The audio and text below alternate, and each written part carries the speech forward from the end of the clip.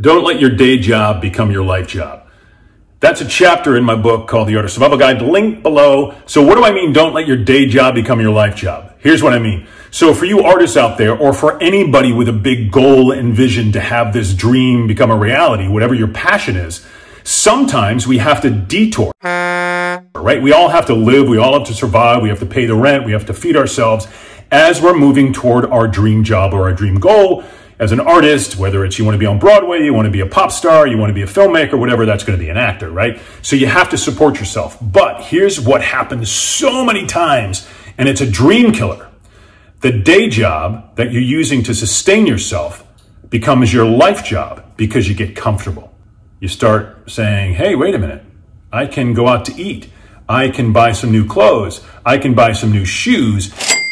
And that income from the day job, which is not your dream and goal, makes you complacent. It makes you become comfortable, right? Now, there's nothing wrong with making money. I love the idea of making money. There's tons of it, and you can do it, and you can do it as an artist. That's what my book, The Art of Survival Guide, is all about. How to create a sustainable income with your art while you're pursuing your goals and dreams as an artist. But we may need to have a detour. We may need to have a job that's helping us live while we go for our dream and goal. The key, guys, is not to let that day job overtake you, not to let that day job become the job of your life and your dreams because you get comfortable.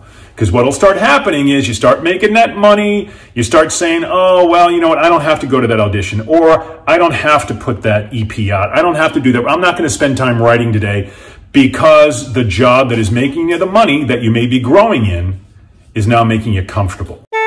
Again, there's nothing wrong with buying new clothes and taking yourself out to eat, as long as it doesn't derail you from going to where you want to go, from achieving that goal and dream. So what do? You hearken back to that video I put out the other day. Why are you pursuing that dream job that you want, that goal, that vision? What is it deep inside of you that's making you go for that? What is that fire that's burning inside? So when you start to get complacent, when you start to think, maybe I can take this gig, and maybe I'll just put the other thing on the back burner, go back and look at that list. Look at what your dream goal is, and look at the why. Why are you doing it?